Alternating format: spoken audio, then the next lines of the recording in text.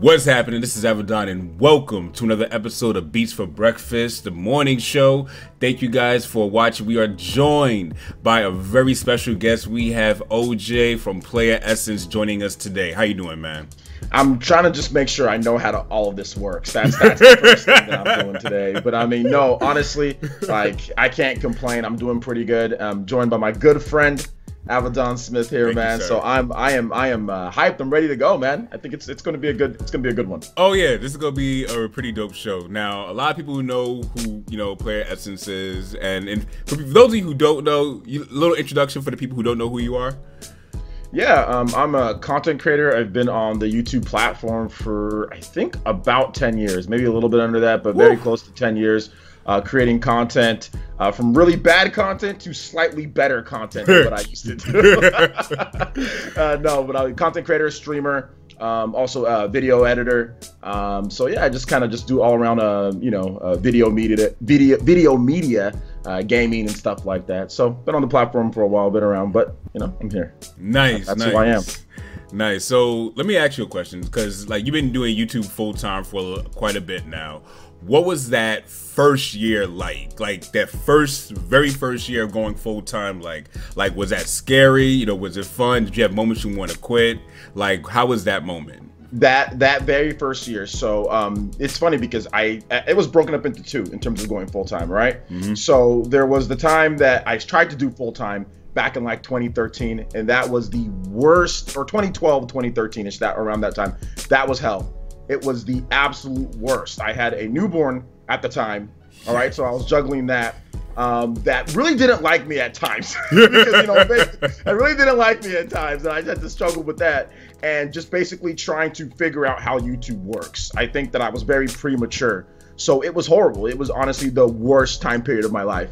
That first time that I went full time. It wasn't good. I was trying to figure things out. I mean, I had some success. I hit multiple, like I had a channel that had like 2,000 subscribers. I think I started up a secondary channel, but that channel, was doing good, but it wasn't necessarily the focus that I wanted to go in. And then I lost monetization on my first channel. The website that I was running, because I was doing a website since 2010, 2011-ish, that was still struggling. That was on the decline of websites, right? So in terms of like ad revenue and stuff, so it was just tough all around, whether from YouTube to my website. The first time that I went full time, it was horrible. Sheesh. Yeah. And so when did it become fun? I got to understand that it was horrible. That could be scary. That could be a bad experience. When did it become fun for you?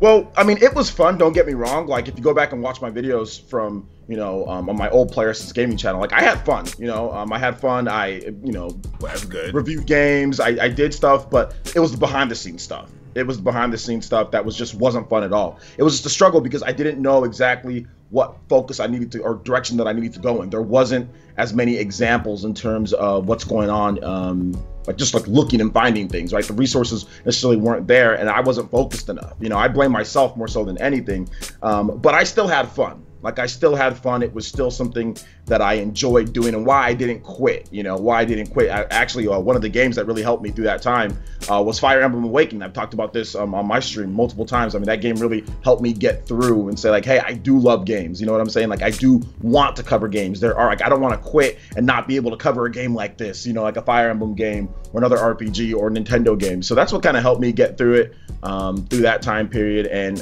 found a different job, just kind of, waited and kind of felt out things, and then eventually when I went full time again, I kind of had that experience, right? That failure helped me for the second time that I back in 2017 when I decided, hey, I'm going to go full time. Again, I'm going to try it again after being in the workforce and doing it on the side for the I think 2013, 2014, 2015, 2016, about 4 years. I kind of just doing a regular job, doing all that, and then just waiting to see when I could come back.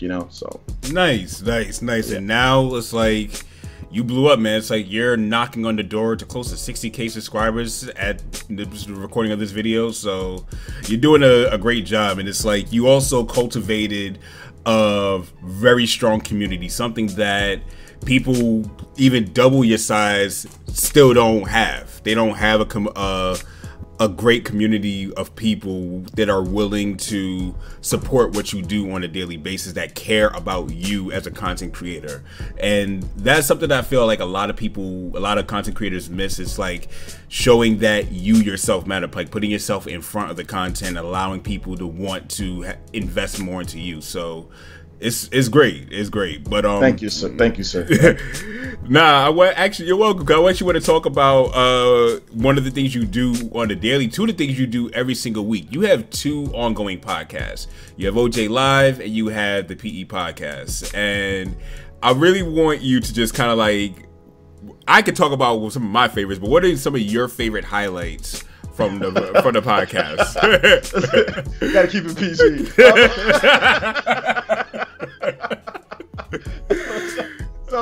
Oh man, my favorite highlights from the podcast. Just make sure that we just keep everything nice here. Okay. Some of my favorite highlights. I mean, I don't run like anything crazy. It's not anything too crazy, but I mean, I know you've been around for some of them. Yeah. Some of the late night ones have been pretty funny. I think, but some of my favorite times is like when we usually do like where I talk to my audience about like.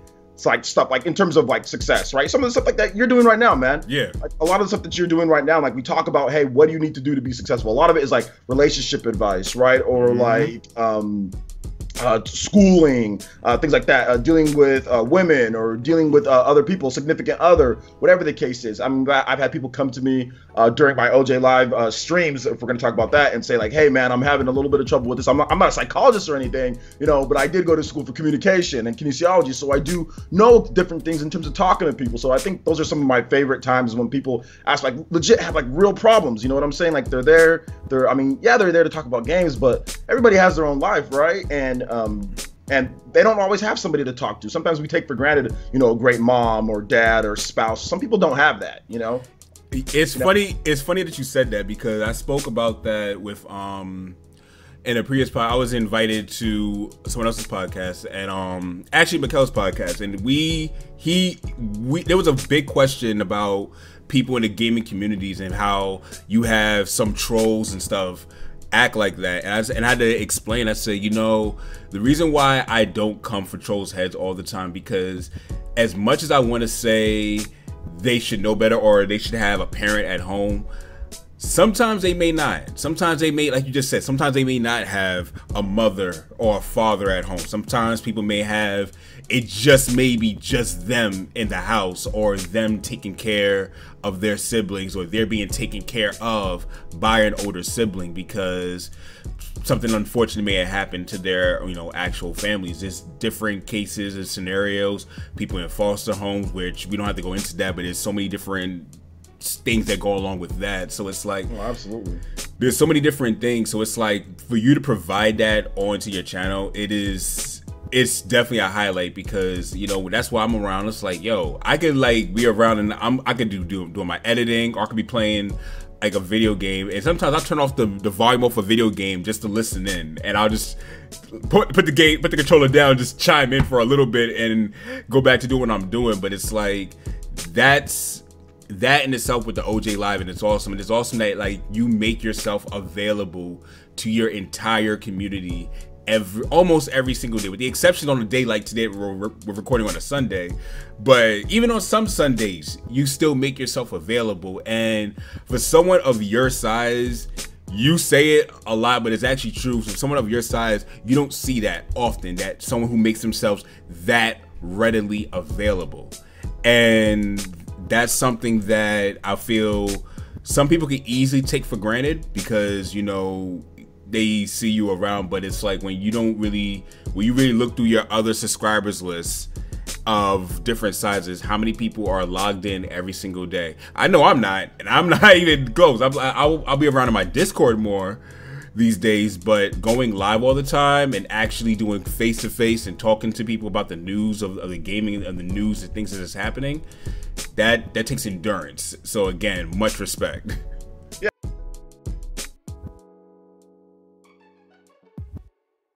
Yeah, I mean, I think it goes back to, you know, when I was growing up. I grew up in a very interesting situation, because, you know, I had two sisters, I had a brother, I'm the youngest, You know, I think I had it pretty good. You know, I would look back and some people would say, "Oh man, there were some rough times in your childhood," and I'm like, "Yeah, maybe," but that time builds character, man. It that does. Time builds character. It builds character over time. And after I got to college and everything, and I started doing communication and talking to people normally, all throughout the time, man, I would talk to people about video games like all day. I could talk about video games all day. I could talk about rap music, or I could talk about, you know, whatever the case is. So to me, it was almost more of a natural progression. Now, I was wonky coming out of college and starting this, because back in like 2010, 2011, when I first started making my videos, I didn't know how to speak into the camera.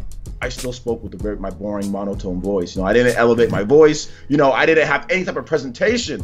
But at the same time, I still wanted to kind of just talk to people and talk about the news and talk about things. So, you know, and in terms of what you said, in terms of like the trolls and stuff like that, you know, and if you go after them, I mean, that's one of the things that I've tried, at least, to try to just say, hey, man, like, don't be so quick to ban somebody, or don't be so quick to, no, you got to do what you got to do. Yeah. You got to do what you got to do. I understand. Yeah, but sometimes like when you're talking to people, especially like when people come into the stream, they don't know that this person, right, can offer them something that they didn't know they wanted. They're so used, like I said, I've talked about this on my stream lately, they're so used to YouTubers of even smaller size ignoring them. So they come in and say something crazy. So lately I've been saying, hey man, relax. You know what I'm saying? Like, you want to ask me anything, you want to talk to me, you can talk to me. And then next thing you know, boom, I hear the little thing, they subscribed, they start saying, okay, I don't have to sit there and try to get attention, because they don't get attention at home. You know, they don't get the attention. So they can come to the stream, you can get people to talk to them. We got a good community. So,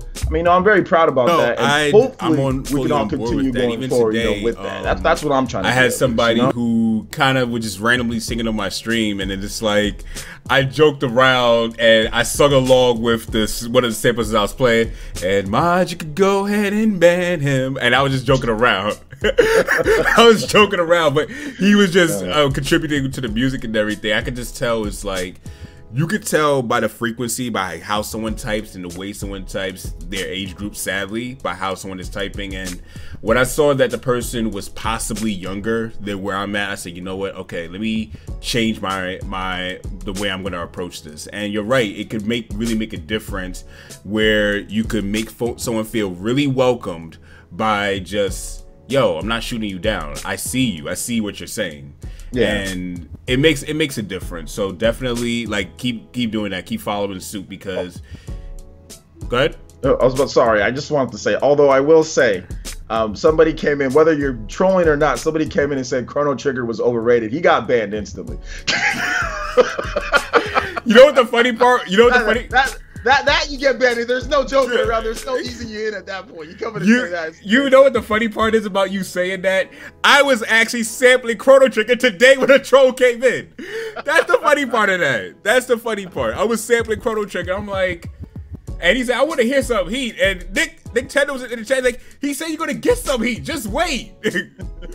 So it's like, it's funny. It's funny, but I definitely want. It's funny we talk about Chrono Trigger, because before we go into like our first like commercial break, I want to just kind of talk a little bit about music. And you are a huge fan, not music, games for a little bit. You're a huge fan of JRPGs and just RPGs in general. So I want to say, what's one aspect, since you're a huge fan, you could probably answer this better than most people I know. What's one aspect of JRPGs that you feel that can be improved upon in 2020 and beyond? Improved? Yes. Definitely, I would say the flow of regular battles. I think there's not many RPGs that get that right, the flow in terms of because like in RPGs, you fight so much, right? Mm-hmm. You fight so much, and there's been things that people do every now and then in terms of like speeding things up, or being able to quickly access things, or basically quality of life improvements, right? Mm-hmm. And I still think that there isn't many that have all of those built-in quality of life improvements in order to make battles just feel natural and seamless all the time, whether being able to change out equipment within the battle, you know, or being able to just get into battles really quickly, and being able to fight quickly and level up in a decent amount of time to where it doesn't feel like it's such a grind. I mean, there's really not many RPGs can do that perfectly. Now, there's great RPGs that do a good job, but what games kind of do it perfectly? There's not many. I mean, there's only one. I think that game's coming out this year, Bravely Default 2. That game has a perfect flow to where you feel it doesn't feel cheap. You know, like where sometimes like Octopath. You know, like where you just random encounters, you can see the enemy, you can approach them from behind and get a little, get a little update or get a little, or not update, but you can get a little advantage, get some extra BP, and it's fast. You can speed up the battle, so you feel like you get in and out and you're constantly progressing. So I think the flow to not make grinding monotonous, I think RPGs across the board can improve upon that, Okay, because I feel like you said Bravely Default, which I have to play still, but the one I'll say that did it for me that I feel I'm surprised in how much they streamlined this gameplay, but Trials of Mana. The Trials of Mana remake, I feel like they really streamlined the grinding aspect, because one of the biggest things in the Super NES version is it takes a long time to level up in that game after a while. Whereas I hit level 7 in probably like an hour and a half, which isn't normal. It's not normal to hit that high of a level in that time span. So I would say I definitely agree with you. Like, the flow of battle is something that could definitely be improved upon. For me, I want to say with JRPGs, I want to see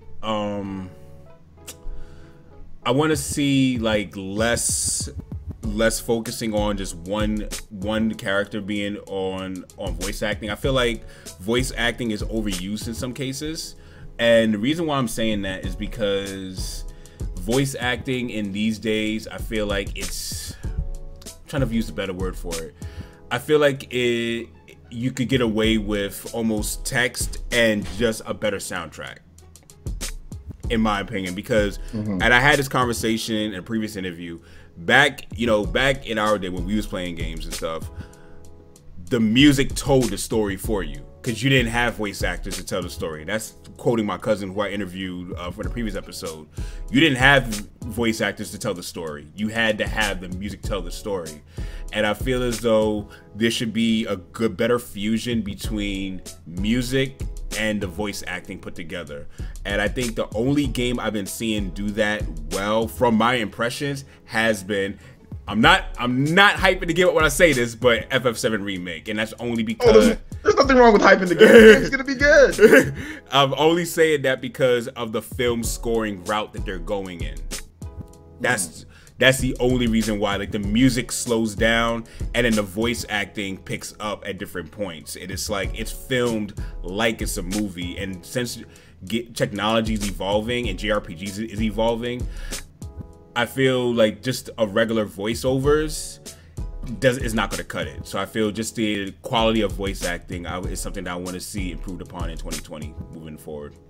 Okay, yeah, absolutely, man, absolutely. Cool. So before we go any further, we're gonna go into a quick commercial break. I want you guys to see, check out some of OJ's content. Does great work, especially when it comes to JRPGs. In fact, you guys will get to see some Bravely Default. If you hear my background, it's a Sunday, it's early, kids are still awake, so that's why you probably hear a little stuff in my background. No, it's a family show. It's a family show. We gotta have them in at some point. So yeah, but definitely we'll catch you guys soon, and we'll be back. You can have freelance, which is just the default class, and all of them have their own specialties in terms of what weapons they can use and how good they can use them. And on top of that, you can dual wield, you can single wield, you can have the option to go no weapons at all, get some buffs from the monk class, more critical hit power. There's just so many ways to mix and match and put your character together. It really kind of puts to shame at times what Octopath Traveler did, because it really does feel like a light version of a far more complex system. Like, they broke off some of it, but in Bravely Default 2, they make it to where it's very easy and very, I would just say, inviting to kind of switch classes, see what you can do, play around with it, learn, because you learn and you get experience quickly to learn all the different classes. So you're constantly learning new skills and abilities, changing your classes, and you can find the one that fits best for you. But it all comes together with the main class and also the subclass. So to me, it just works better. It feels great to play. The fact that you can speed up the battle system to where you can get through them quicker, multiple hits per each action that you choose, it just creates a gameplay feel that's just unlike any other RPG out there. And it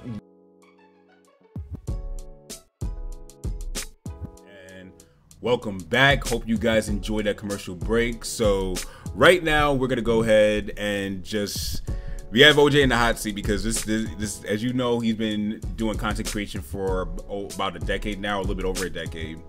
And being a full-time content creator takes work. I'm sure he could attest to that. He could tell you that it's not just something that you can just wake up and say, "Oh, I could be a content creator and do what I want to do." It doesn't work like that. So it doesn't. I want just, if you're willing to share some of your experiences, like what are some warning signs you're willing to give to someone looking to do YouTube, Twitch, Mixer, or any form of content creation full-time? Warning signs, definitely jumping on the fads. Jumping on the fads can be a detrimental, catastrophic failure for you.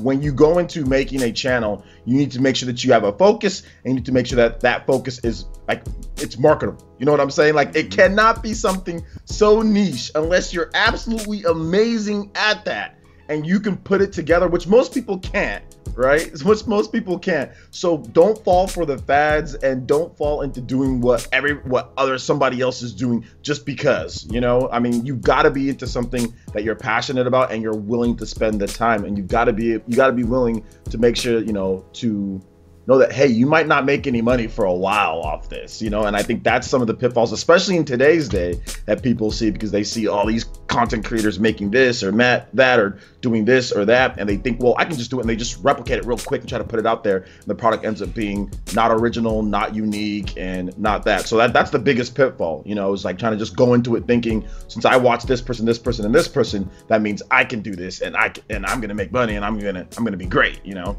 So. And to add on to what you're saying, like what a lot of people don't understand about that, and I even give my own experiences. I did stuff like that. Like I saw, you know, OG's channel, saw Spawnwave's channel, and it's like at the same time while I was doing my own take of gaming news, I said, you know what? Since I am competing in everything, I just said, you know what? I can make my own, you know, thumbnails and everything. And don't get me wrong, doing my own content creation, I had ideas that were original, but at the same time, I had to have a very real conversation with myself. And I had to tell myself, listen, I am competing for others' time. And whether you like it or not, whether you want to acknowledge this or not, like I could consider OJ a coworker, but at the end of the day, there is still a competition of time, because not everyone has all the time in the world to watch everyone's YouTube video, everyone's Twitch stream, everyone's Mixer stream. It doesn't matter how unique you are, how different you are, they don't have time to watch everybody. So if they are getting what they desire, what they want from somebody else already, they may not care to hear a second opinion about it, unless you are just that awesome and that dynamic. As you said, most people aren't. Unless you are that awesome, that charismatic, and that dynamic, most people are not going to want to listen in. And the thing about it is, it's like I try to tell myself, I said, okay, now what is something that I am into? That's why I took steps back, and I even created this run with Beats for Breakfast, and even that even came from, you know, a really close friend telling me that, hey, you should actually do a podcast with this. And at first, it's like with Beats for Breakfast, I was actually just going to do me making beats early in the morning and build off that. But the thought of it being a podcast and everything, and actually going forth with it, that was something that someone had to actually suggest to me. And when I actually, you know, went through with that, yo, I thanked them. I thanked them wholeheartedly, because it's like, this is something that would not have happened unless someone put that idea towards me. And I would say for someone else, as a warning, not even warning sign, but a saving grace sign, be humble and be teachable. please be humble and be teachable in being a full-time content creator, because if you're not marketable and you're not teachable, you're not gonna succeed. Yeah, and I think that it's really kind of like a slow build-up, I think, to being like a full-time content creator. It's not something that's going to happen, that's going to happen overnight. Like it took me, like I said, many, many, many years. I mean, to be honest, to be a real full-time content creator, to where you're actually making something like enough to be sustainable. Because back when I tried it the first time in 2012, 2013, I wasn't sustainable. It wasn't going to be sustainable for a long period of time. I was barely making just enough, and even then it wasn't good enough. So it took me multiple years. I mean, it doesn't matter who you speak to, whether it's, the guys that are in our circle, like a RGT or a Spawn Wave. I mean, it took them multiple years to build up. Now they're getting the ball rolling, and it took me a little bit longer than them, and I kind of started a little bit before them. But at the same time, like, one of the biggest things is, like, you need to just make sure, like I said, you're passionate. That's the biggest thing, is that you're passionate about that topic, and your passion is going to help you make better content. It's going to help you make better videos. If you just copy what somebody else is doing right off the back, you might not be as passionate about it. You're just copying somebody else. So therefore, quality can dip over time. I'm very passionate about these certain things, like doing new stuff. Dude, I was passionate about that back all the way. I used to do an old show back in the day, Listen Up Gaming News. That was my first ever news show in like 2010, 2011.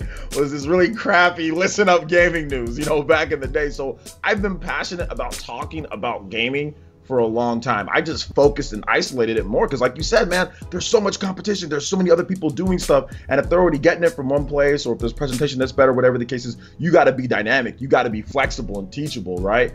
I love, rest in peace, Etika, man. He was one of my biggest inspirations for starting streaming and having more of a personality, not just getting on camera and talking about this news topic, this topic, but actually talking to people and showing them who I am a little bit more, kind of, expressing that, and I decided to kind of go in that route, in addition to focusing and isolating in on what I truly love, about gaming, which is RPGs, Japanese gaming, and all that. And that worked out for me more so than just, I'm going to cover everything Sony and Microsoft and all the biggest news. Well, nobody might care to listen to me what Sony has to say, or what Xbox has to say. So I'm not going to cover everything, because some people just don't care, but they might want my opinion more on like a Bravely Default or a Final Fantasy or something like that. So I just kind of honed in and isolated and kind of hit those targets in terms of what I wanted to do. And that worked out for me, at least, And it's funny you mentioned Etika. Etika was one of the reasons why I wanted to be on camera more, because originally when I first started, I only did voiceovers.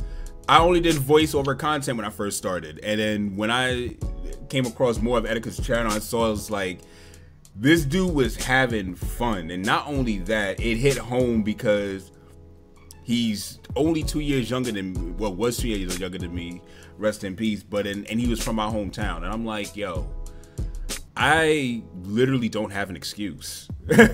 I literally don't have an excuse, because I observe how I am when I'm like hanging out with some of my best friends and everything. And it's like, I'm almost a different person. I listen to some of my videos and I'm like, yo, I'm not the same person on camera than I am here. So it's like, when I started to get it on camera, of course, like talking to the camera, as you mentioned earlier, is one of the hardest things to do. But after it's almost like the old adage, practice makes perfect. After you do it enough times, you speak towards the camera, and you just put inside your mind that you're not just talking to an inanimate object, but you're actually talking to real people, and you're going to be delivering this to real people. It really makes talking to the camera more of your friend at that point. Yeah, exactly. So, but I want to just even share a warning. So even though I'm not doing full-time content creation yet, I have had the opportunity to make money off YouTube. I've had to make money off Streamlabs merch, and I even had time to make money off Patreon. So it's like, I've had multiple streams of income doing content creation, and I want to say, one of the warning signs that I really want to put out to you guys is to be consistent. Like, literally, whatever you do, whether it's once a week, twice a week, 3 times a week, or daily, be consistent. Because it's not just about the algorithm forgetting about you, but it's more so about just letting people know that you are going to be around. When someone subscribes to you and they are subscribing their time to you, And that is something that is very precious. That is actually more precious than the money that they give you. They're subscribing their time to you. So because of that, it should be on you to say, you know what, I'm going to be consistent. So that's why if you ever have a delay or something, it's okay, things happen. But just make sure you come out stronger and still be consistent, because if you show a history of not being consistent, then you are actually tainting your name, and that's when people will decide to not trust the words you say when you say you're going to release content. Yeah, exactly. And it hurts too, because especially, you know, within the YouTube algorithm, because let's just be honest here, a lot of people want to get into, you know, in terms of like the pitfalls. If you're not constantly hitting that YouTube algorithm for those hits, I mean, it's going to be tough. You know, it's going to be tough, especially in whatever field you're trying to talk in, being able to be prompt, you know, and making sure that, hey, if I'm going to do, you know, news videos, or if I'm going to do something, I need to make sure that I'm getting that content out when it's relevant, right? When people are searching for it, because at the end of the day, it's a search engine. At the end of the day, it is a search engine. So second biggest. So the time that people are looking for, like you said, to invest into you, it's gotta intertwine with what content that you're doing in terms of how often you do it, right? Depending on what you do. And if you do theory videos, or if you do something like that, obviously it's not going to be as important as like making sure that what you say, your script, whatever you're saying is, you know, is good and intact. But just make sure that your consistency intertwined with what content that you're doing. If you're making theory videos, you know, you better have at least one or two theories each week that are fine crafted. You know, if you're doing news and you want to talk about gaming, okay, it better be stuff that's relevant to the topics that are coming up, and you better be passionate about it. Better not be monotone and boring, or whatever the case is. I mean, there are so many examples, you know, of other guys that do that. I mean, even like a guy that I work with too is like HMK. You know, Zelda Kingdom Hearts, you know, really, I mean, you go to him for that type of stuff, right? People will all immediately think about him, you know. So have a specialization, you know, what you can be known for too. You know, I think that's also very, very important. You know, so people say, oh, that's the JRPG Japanese dude, whatever the case is, you know, like, you know, or like, you know, whatever you need to specialize in, make sure you have that. Because at the end of the day, you got to remember, you're only one person. You're not a team. You know, you're not a team of people. You're not Game Explain. You know, you're not you're not some of the other people that have so many people working for them. You're only one person, and you can only do so much with what you've got to do, like whether your day job or school or whatever the case is. So take it one day at a time. Make sure your content is finely crafted, and just you said, be consistent in the area that you're going for.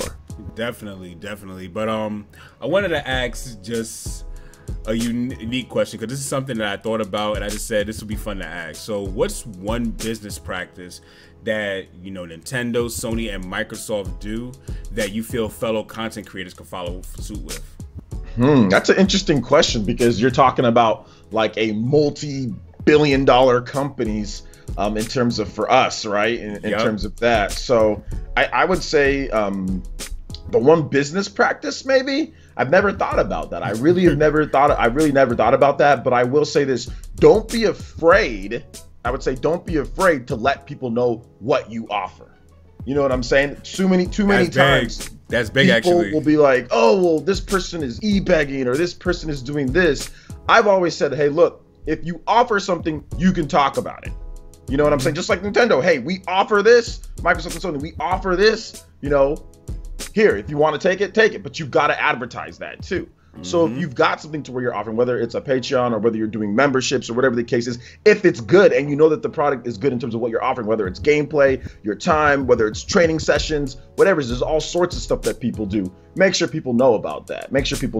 Which is very different from just simply saying, oh, just give me this. You know, like, give me this just because. Very different from that. So make sure you let people know if you've got a pretty cool membership or something that you're trying to do.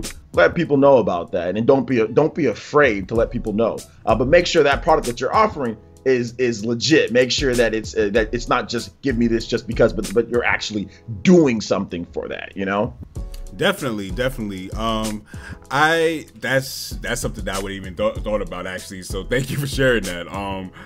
The one thing that I was thinking about it as you were saying it, the one thing that I would suggest that people can do, I see these companies practice, is consistent brand identity. One of the things I see fellow content creators don't do is have consistent brand identity, whether that is a consistent logo in your thumbnails or on your social media. It's almost like one of the things that I feel that a lot of people do not do, and I feel it's so important, even if you don't even have it set up yet, is own the website URL of your name. Like, if you have, just own it. Even if you don't, I look at it as a future investment. What I do own is avadonsmith.com.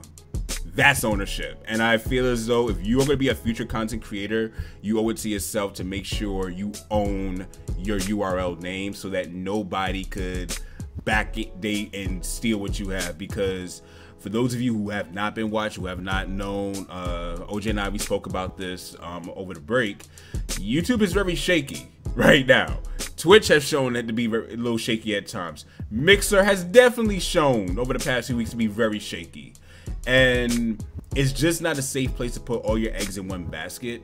So I would definitely say do what you can to own your name. Whatever you could do, own it.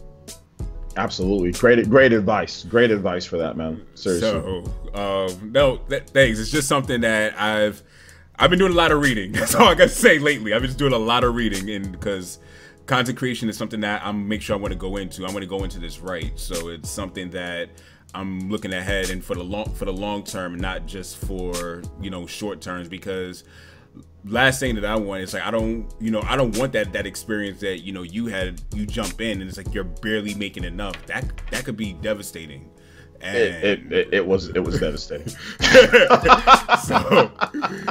so I want to just ask one more question, and it's a really interesting question because I've noticed that, you know, you do a lot of video editing. You are a video editor, and your thumbnail creation game has been on point lately, dude. Like, I'm loving the thumbnails.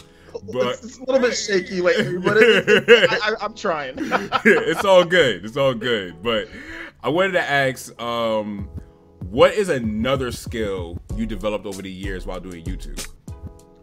I think the biggest skill that the biggest skill for me at least was mic presence. Nice.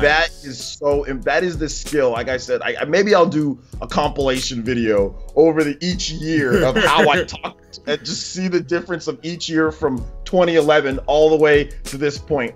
And mic presence, camera presence is one of the most important skills that I've learned. And I have learned something new each year. Each time that I've learned something new. So to me, mic presence, mic skill, speaking skill. Like even right now, when I'm talking, I'm elevating my voice. I'm making myself sound interesting. Like I know it sounds basic. Like, wait a minute, well, everybody does that. But it's hard sometimes to kind of have this voice, especially when this is not your normal voice, right? When you want to just talk about something, you need to be passionate. So mic presence, having a good illuminating voice that's going to get people hooked and interested, maybe even if they're not interested in what you're talking about, just because they see that you're interested. Almost kind of like when you see somebody else laugh, you might not know what they're laughing at, but you laugh too. You know what I'm saying? But you laugh because of their presence or their voice tone. So that's the thing for me, is the skills that I've learned is just adjusting my voice, the tone of it, the presence on camera, the presence on the mic, even if you're not on camera, but your mic presence as well. You don't want to sound boring. And each year, I think I've gotten a bit better. And to me, it is a skill that you need to work on. Like, you need to practice, you need to work on it.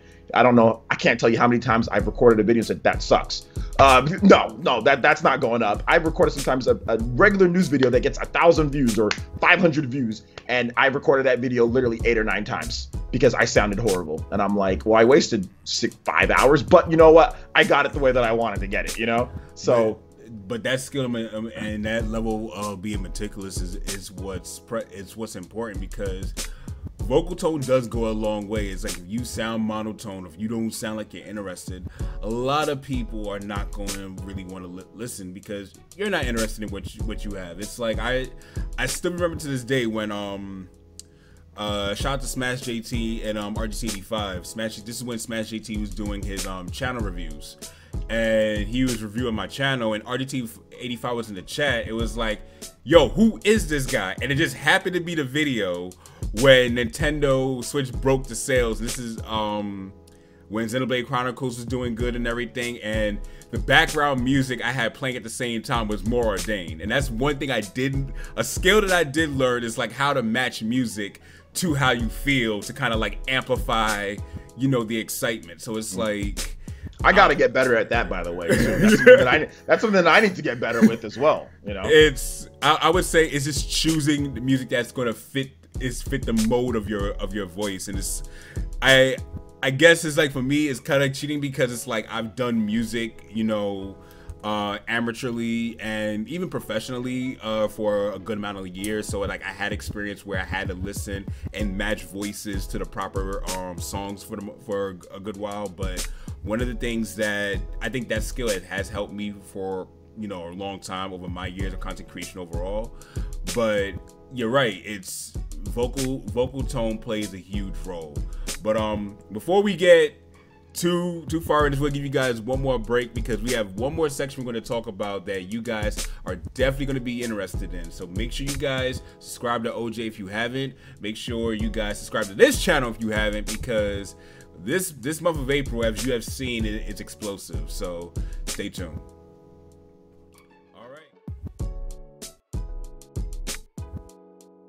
Looking over all the different ballots for the jury selection with different games of the year nominees for all the different categories, man. And this is one of the strongest years that we've ever had. Seriously, I'm looking over the RPG category. You guys did phenomenal. We had so many selections. We have Monster Hunter Iceborne, DLC expansion. Great job on that. Disco Elysium, that game kind of came out of nowhere. All sorts of cool RPGs. Kingdom Hearts, that game took a while to come out, but it was definitely worth it. Great games here, great RPGs, rich and deep with character customization and leveling. Oh man, this is going to be a great category this year. I'm actually really excited about it. More this year than in previous years. So, all right, guys, we'll be back again. All right, you guys, we can see you all same time, same place tomorrow. We'll be going over more of the pre-nominee special rehearsals and everything with the crew. So it's going to be very exciting, very exciting. But give me 1 second, guys. Oh, give me 1 second. Oh, Mr. Doug Bowser. Hey, Mr. Doug Bowser. Yes, Nintendo himself. How's it going? Yeah, you know what? We're actually just finishing up with the different nominees here. We just went over RPG of the year because that was really awesome. But we got a lot of Nintendo stuff too. I mean, there's plenty of stuff. We got Super Smash Bros. Ultimate. That was nominated a number of times. We got Fighting Game. We got all sorts of cool stuff. Game of the Year nomination for that one, huh? I mean, we kind of missed you guys last year because it was a little late. But we guys, you know, but the guys here, we got you in this year. Yeah, absolutely. We got like, what was it? Luigi's Mansion, Super Mario Maker. Those were great games. Those were released this year. Family category. So you guys are no stranger to that one. Yeah. So a lot of cool games. Oh yeah, absolutely. You're excited about it? Me too. Oh yeah, and you're excited about Fire Emblem for the RPG category? Oh, yeah. You know what? I'm I'm very excited about Fire Emblem for the for a category as well. Yeah, for a category. Yeah. I mean, it got a nomination. Yeah, that was a great game this year, wasn't it? Yeah, that was really good. I mean, most people liked it. Yeah. yeah, definitely. It got a nomination. Yeah. Okay, yeah, absolutely.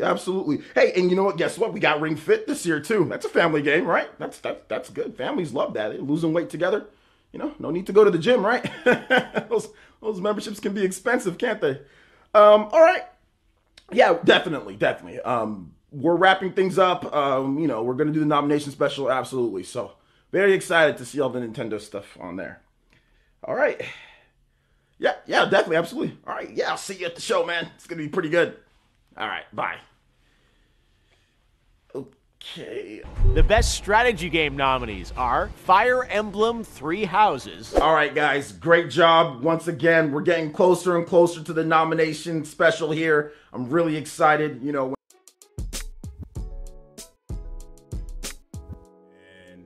Welcome back. Hope you guys enjoyed that break, and hope you enjoyed more of OJ's content. As you can see, it's when it comes to some content that OJ has two channels actually, and he has a channel where he does gaming news, but he also has a channel where he does some parodies and he has some fun works. And I'm not gonna lie, that UPS video was just brilliant. The Death Stranding career day. Yes. Absolutely brilliant. Absolutely brilliant. So we're gonna go ahead and just talk a little bit more about gaming music, and that's something that your village gets to hear almost daily on OJ Live through, you know, donations. So I wanted just to ask, it's like, what were some of your favorite gaming tracks that you've heard through there, or just in general, that strongly impacted you? Yeah, you know, it's very interesting because, you know, people, it's like a jukebox kind of, you know, and whenever people come, they request a song. I think that adds a little bit more of a touch and a flair, because you learn songs that, I mean, so many times people say, what song is that? What song is this? And some of my favorite ones that kind of spark my memory in terms of just how awesome music can be for games is Blue Dragon. There's a song called Eternity on Blue Dragon, which is the Xbox 360 song, and it's so ridiculous, but it fits that game. If you remember playing Blue Dragon back in the day, whatever you know, the bosses were kind of ridiculous looking, and that song just kind of fit what they were doing there. So that's one of the songs. If you haven't heard that, check it out. Shout out to my man Juice Man, who first reminded me about that song, Juice Man Vaughn. Eternity is great, so I love that. I think, like, you know, we talked a little bit about Chrono Trigger. That soundtrack, absolutely amazing. I think Chrono Trigger, it's probably done the best in terms of, like, summing up what each character is. Whenever you hear their themes, it's like, yo, that's that character. Like when you hear Robo's theme, his personality, everything just kind of oozes with it. When you hear Glenn or Frog like his heroic or noble type of thing. Chrono has like the brave type of thing, like we're gonna get this done today. Isla's theme is kind of like a bit wild, but you know what I'm saying, controlled at times, but a bit wild, you know. So I love the different themes whenever they can pair that with the music. So Chrono Trigger, Bravely Default has always been awesome as well.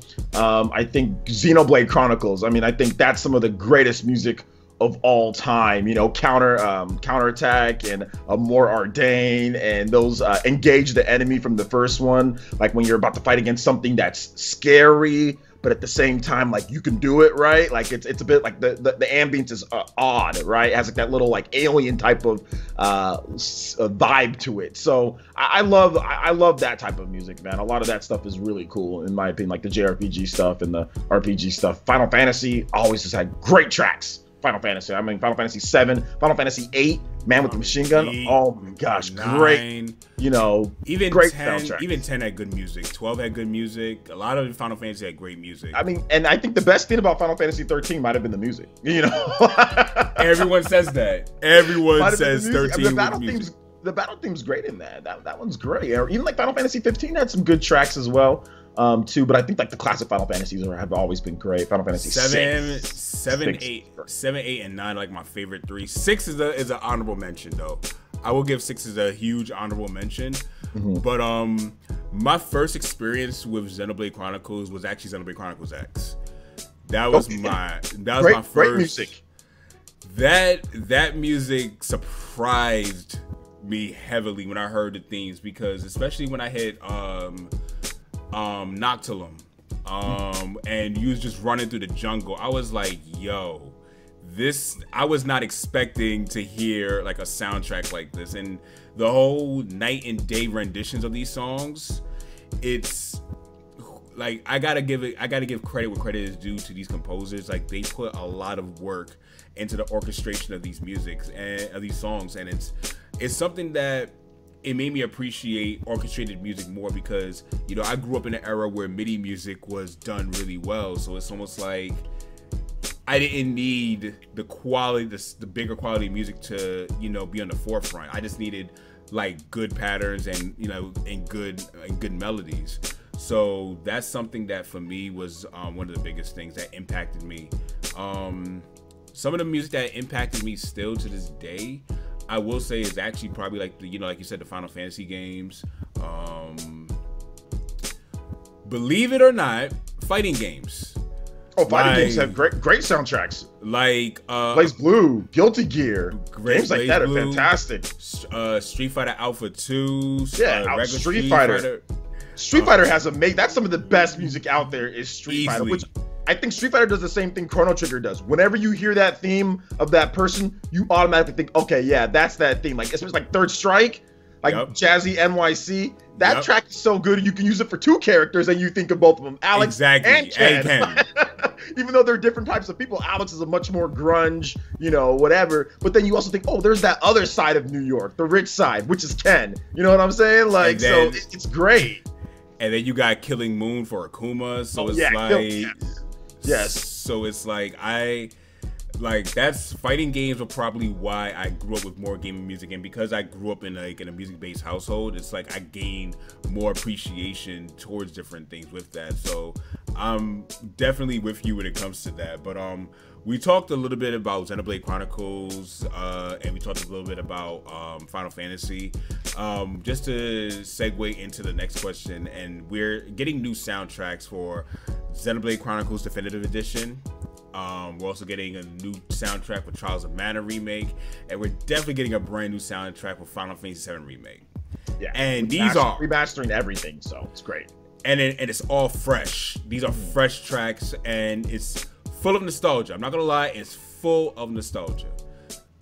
But I'm gonna ask this question: do you think nostalgia is the only reason why these songs are iconic to us, or is it perhaps the music that we have is from a different generation?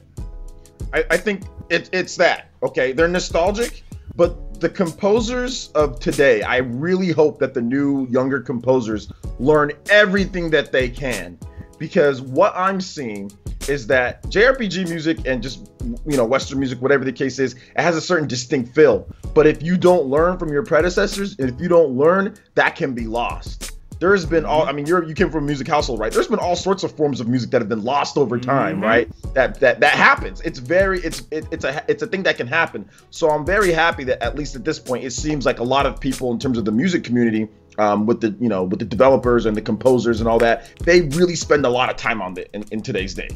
They really spend a lot of time. So you have new people. When you remaster these games, new people are brought in. Younger composers are brought in, and they can learn and keep that flow going. You know what I'm saying? So right. I think that really, it's not all nostalgic. It really is because that music really fits the tone of the game. It really fits what they're doing. And then developers can take that and put it into new games. Like Bravely Default. The people at Revo, big fan of Final Fantasy games, right? Big fan of all those. It was supposed to be a Final Fantasy game. It's not distinctly Final Fantasy, but he learned everything in terms of from those games and applied it to what he's doing. And I think the next developer to the next new game, So I think that's what we're seeing with a lot of the different music. So I don't think it's all nostalgic. I think it really is just phenomenal music done by great people, and they're passing their traits on to the next gen and to the next generation of composers. I agree. It's something that you mentioned earlier, and you're echoing the same sentiments from a previous episode. Is theme based. It's like we come from a generation of theme-based music of themes. Like you hear a theme of somebody, it's like, oh wow, like I know that this is this theme. It's not even just. I wouldn't even. This is just to kind of like break the lines of just talk about video games. You think about the time periods that we was in. Think about if you watch Dragon Ball Z from back in the day, when this is, I know for those of you who've been following episodes, I know we're echoing the same sentiments of Bruce Falconer with the Vegeta theme, or you think about the crazy piano, exactly, or Vegeta's the Super Saiyan theme. I love it. Or if you watch Death Note L's theme, it's like there's so many different themes from anime to cartoons, even if you watch American cartoons, Batman the animated series, like that theme song from the beginning, the X-Men theme song, it's like we grew up with theme songs, and I feel like that same technique was used in video games, and kind of what you're saying, I'm almost feeling like that technique is almost a lost technique. It's a lost art in this day and age. It could become one, because the thing about it is that Western games don't do that as much. They kind of go with the cinematic, Lord of the Rings type of feel. Like I think a good example of this is like you look at Castlevania, right? Look at Castlevania music from back in the day, and look at the new Castle when they rebooted Castlevania and put it on the PS3 and 360. What is that music in that game? I mean, I like Castlevania Lords of Shadow. I like it, but that music it just sounds like God of War. And then God of War just sounds like something. I mean, God of War has its own distinct themes too, and that's great music and all that, but none of it's memorable, in my opinion, at least. I don't know, like the theme of Kratos back on the PS2. I remember that, but I don't remember the new God of War's music as much, you know, and I don't remember some of these new games. And even with some of the new Japanese games that are coming out, sometimes that aren't reboots or remasters or remakes. Like I'm looking at I'm hearing some of these tracks and I'm like, okay, that sounds all right, but you know, maybe it could be a little bit better here and there. So I think that's why, I mean, like we said, like with the nostalgia that comes back, but man, it does seem like it could be, it could be, but there's so many times where I'm playing some games that I don't remember the soundtracks at all. I don't remember anything, but I swear I can recall everything with Final Fantasy games, like Final Fantasy VII, the music. I can recall everything with Chrono Trigger, and these are games sometimes, you know, I haven't played them forever, whatever the case is. I can remember the names, like the actual track names. You know, I think Devil May Cry does a good job with some of its music too, in terms of what they do there. But a lot of times, man, like you just kind of forget stuff. You know, you just kind of do, and I feel like it's something that they're not trying to pay attention to as much as they used to. I feel like it's something that, how should I put this? I feel they could do a better job, but it's. At the end of the day, I don't know, you know, their budget. I don't know who they have on, and I don't know their artistic goal. Like, I don't know what they're going for per se when it comes to actually releasing better music. But hopefully we'll see, you know, a change. Yeah. Hopefully we will. I mean, we've seen it before, and like even some of the games that I played, like that I like, you know, like Fallout, for example. I like Fallout, but I mean, I don't really like the music. It's like who cares? Like really, you know, or something like that. I mean, I know like BioShock is coming to Switch and stuff like that. BioShock's great. BioShock Infinite, one of my favorite games. I don't remember anything. I don't remember any of the music in BioShock Infinite. I love that game, you know, and I can't remember a single thing about the music in that game, you know? I would say indie games are doing their thing when it comes to music. I would say indie games do their thing when it comes to video games, though. Like The Messenger, fantastic music. Monster Boy, fantastic music. It's like a lot of the indie games that I actually sit down and play, I will say they do have a good music selection. Absolutely. I think one of the tracks that was really great to me that just caught my eye, like, or just my ears, was SteamWorld Dig 2. That initial theme, it's just like a cool mellow, like dun, dun, dun, dun, dun, dun. Like you just know, like, okay, this is gonna be a game where it can be chill, but it can get kind of crazy. You know what I'm saying? What's happening here? It oozes style in terms of what they were kind of going for with the text and everything. So that game really, I remember the music in terms of like the theme, like the main theme when you're in the town. I remember that so much, and I only played through that game one time. You know, it's not that super long game. So the fact that I still remember that after all these years, like I can recall the music. That's when indie games, I think they do a good job. They have to make up for not having, you know, the graphics and all the other stuff. So they better have some catchy tunes. I mean, Shovel Knight is another game. Like Shovel Knight's amazing. The Shovel Knight. You know, like you remember that stuff, right? Like it's very easy to remember the music in Shovel Knight too, like the main theme and everything like that. But I'm gonna ask a different question, because you said like that caught your attention. Like I want to say, what makes a gaming original soundtrack stick out from the others to you? I think to me is the difference in themes. Like if you've got that theme that really sticks, that main song that everybody can kind of go to, right? Yeah. That's what makes to me like stand out. Like if you don't have it, like, and if it's not catchy and if it's not there, man, it's tough for me to remember. But I think that's what it is. Like for example, like Fire Emblem Three Houses. You know, that the Edge of Eternity, you know, like reach for my, like that, you just know as soon as it boots up, that's the theme. So I think that's it for me, man. When you have that main theme, and then of course the other tracks that kind of play a part of it, what sets the tone when you first boot up that game, you know? What makes you remember? And it's funny you said it, because that's where Rodrigo and I had like I'll give it to him on the opening, but in terms of overall soundtrack, I disagree with him. But for the opening of Final Fantasy VIII versus Final Fantasy VII, like the opening of Final Fantasy VII, I would say in the remake it gives you chills because of nostalgia. But in terms of how Final Fantasy VIII opens up, like to this day, that is iconic. I'm not gonna lie. Like that opening theme with the opera, that is something that you haven't heard in RPGs. And I feel as though Square Enix has done a fantastic job in terms of paving the way in many different levels when it comes to RPGs. Not even just outside of music. It's somebody was just talking about Final Fantasy VII. They said Final Fantasy VII is overhyped and everything. And I know that it's all opinions at the end of the day, but my first response was, excuse me, but how old are you? And I had to ask that question, and I said, that explains it, because I said that's not a shot towards you, because you're fine to believe Final Fantasy 9, 10, or whatever Final Fantasy you like is better than 7. You're fine to believe that. But if you cannot dismiss the fact that Final Fantasy 7 paved the way for 8, 9, 10, and the rest of these games. Final Fantasy 7 paved the way for 3D RPGs. It did. You know, it really did, to have mainstream success, to be huge games.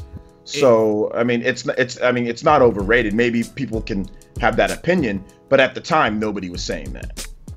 You know, nobody was. It was the first RPG to hit the Western, in the West that had, that was a T rating that had profanity in it. It was the first JRPG that had an African American as a main character. Like, you didn't have none of this stuff in JRPGs growing up. A lot of stuff growing up, you didn't have none of this. So it's like Square Enix showed proper representation. They try to include different styles of music. There was so many things that Final Fantasy VII did, is why it's one of my favorite games of all time, because I could always go back to it, and it's like I could find more things to appreciate. I'm like, wow, this came out in '97. And the thing about that, when people say, especially when these big games are overrated, you'll never hear, I mean, maybe they say it in person, but you'll never hear a developer who was there at the time, or people that were there at the time. It's like saying, okay, oh, Mario 64 is overrated because Odyssey comes out, and but Mario 64 at the time, it paved the way. Mm-hmm. You know what I'm saying? It's like saying, like, the old school tires back in the day were like, you know, or like the first stone wheels were overrated because they're nowhere near as good, or maybe you don't think they're as good as now. But there has to be a start. You know, there has to be something that paves the way, something that really was innovative and broke through. And that's what Final Fantasy was, with the music, with the gameplay, with the themes. There has to be a start. So you can't overrate something when there was nothing really, there wasn't much to go off of in the first place in terms of how to do this right, with the technology, within the budgets, 3-disc type of game, you know, what they were trying to do. I mean, I always find it incredible when people try to make those claims. It's like, but you weren't there at the time. Where do we go from here? You know what I'm saying? Somebody has to start it. How can you sit here and say that this is overrated when they're the ones who literally broke into it? You know, in terms of getting things done and knowing that there is a market here in the West. You can make an RPG and it can do crazy numbers, and it can have an African American character in there. It can do these things, you know, like, so I don't know. I've always, even if I don't like the game as much, it's like, I don't like Mario 64 as much as other people, but that doesn't mean it didn't. It deserves its credit, you know. Same thing with Final Fantasy, you know. So it's all about that Quest 64. It's all about that Quest 64. Yeah, Quest 64 showed you exactly why nobody made RPGs on the 64. Outside of a, you know, there's Ogre Battle. There's a couple from Nintendo. There's you know, Paper Mario. You know, there's a couple good ones, but outside of that, they were all on PlayStation. You know, and so many developers said, "Oh man, look at Final Fantasy. Okay, we're gonna throw our hand into it, you know, and try to do something good from there." So, or something.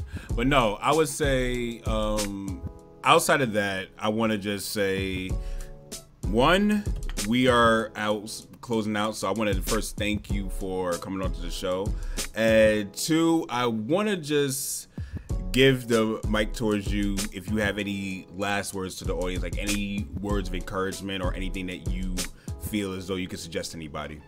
Absolutely, man. I mean, depending on the time that you guys are watching this, I know times have been rough for a lot of people out there. And the content creators here on YouTube, content creators on Twitch, all of our circle of people that we work with, man, we're all trying to do our best. And I think that if you apply that same energy, apply that positive energy to anything that you do, whether you're interacting with people, whether you're making content, whether you're dealing with family members, whatever the case is, try to be a positive force, try to create something, try to use your time wisely. And I think that's probably the best thing. Use your time wisely, create something good, put smiles on people's faces, do the best that you can, and try to get through it, you know, for everybody, in terms of making sure that making sure that you do the best that you can in terms of anything that you do, you know. So I just want to share that positive message with people. Go out there and be the best, you know, go out there and be the best and do what you can do in order to improve your life and in order to improve your family's lives or your users, whether you're another content creator watching this. Do what you can to be there, and hopefully we can all get through all these times together, man. Definitely. It takes one. It's like if you make a step, you're gonna encourage somebody else to make a step. So just keep doing the best that you can. So with that said, hope you guys enjoyed the show. Tune in next week for next week's episode. We're gonna have Kat, a casual gamer, joining us, and gonna talk more about some more gaming, music, and business. So if you guys enjoyed this episode, make sure you hit that like button, make sure you hit that subscribe button, and most of all, you make sure you share this with a friend. This is Avedon and Player Essence, and we are out. Peace.